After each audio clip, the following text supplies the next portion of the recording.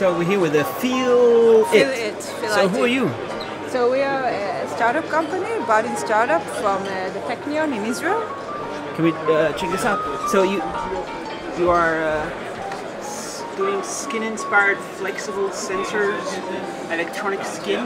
Yeah. So basically, the most sensitive part of our human body is the fingertips. We can sense milligram in terms of load resolution, and we can sense 1 millimeter, 2 points that are 1 millimeter apart from one another. And we take these features and we integrate this in the flexible touch sensors. So we have the patent technology that enables us to measure touch and its location in a human-like resolution, and we use this. This is your sensor there? Yeah, this is the active layer. It's based on gold nanoparticle ink that we print. We can print it on different substrate, and we use, instead of 100 pixels that you normally might use, we use only 10. Only 10? 10 for this kind of resolution. That's a patent technology, and that enables us to have low power consumption and low transfer data, and this is good for wearable and mobile application. So when you touch here, the sensor, can you show again? Yeah, so you see the change in the resistance, in the electrical resistance. And that's based on just what you touch, or the whole, where's the measuring? So this is only the sensor. These all parts are wires. Are they also active, the other ones? Not connected, but I can show you it.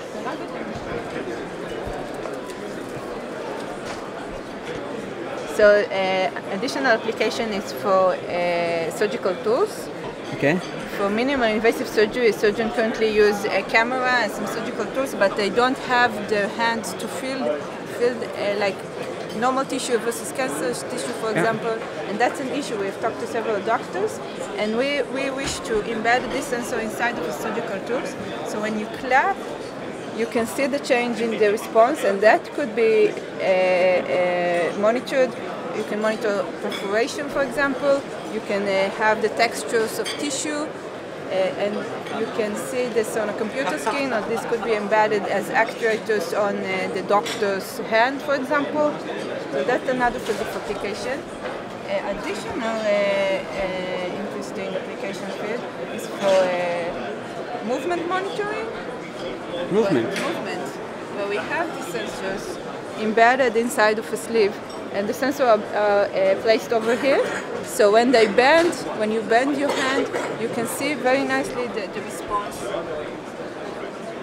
That's awesome. Yeah, and that's very important for physical therapy, for example, where you want to monitor the improvement of movement, and also for virtual reality gaming, and for sports, for athletes. So what else are you talking about here? You have a piece of paper here. Where have you been showing this technology, and what's going on with your solution? Is it coming to market? So currently we are focusing on initial health monitoring patch application, where we want to provide the whole solution, the end product, and based on this initial product line, we'll be happy to get the feedback and improve the technology, and then have a kit that could be supplied to different companies, custom to their needs.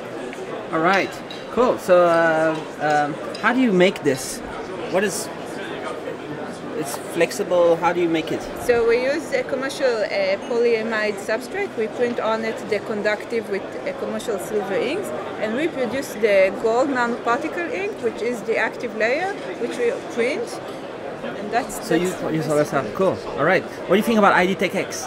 It's great. Yeah, it's a good opportunity to meet many potential collaboration. It's going to be huge in the future. Printed electronics, flexible sensors, and that's what you're doing there. Yeah. That's great. Thank you.